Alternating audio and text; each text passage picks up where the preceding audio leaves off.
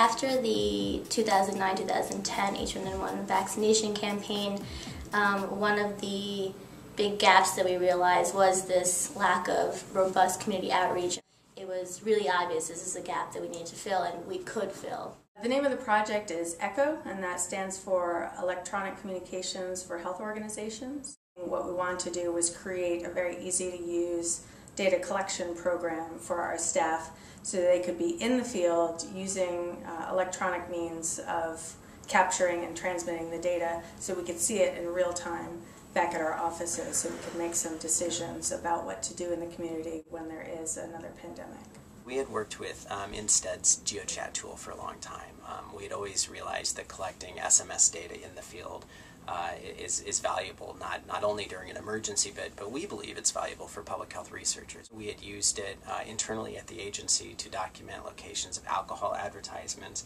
We had used it to try and identify locations of fresh fruits and vegetables, and we realized that these tools could be deployed to local communities and organizations, and thereby let them tell us something about their community that we wouldn't otherwise know. It's a real opportunity for us to begin gathering data from the ground up. There's a tool that exists called Open Data Kit, which is a really easy survey building and data collection tool.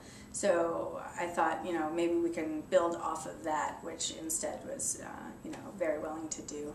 We only had about a 6-month timeline to develop all of this and train people.